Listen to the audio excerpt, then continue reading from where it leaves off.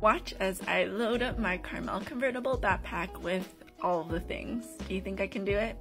First of all, load up the wallet, of course. My charger and hand sanitizer goes in the front as well. Add my keys to the D-ring and pop in a bunch of tiny items into the zipper pocket in the back. Zip that up. I'm adding my passport to the wall pocket along with my phone and sunglasses. The iPad is going in. You can see it fits. I'm pushing it all the way to the front, so look at how much room there is. I'm fitting my big water bottle, a camera, and a hair claw. There's still so much room. I bet I could fit like another granola bar or something in there.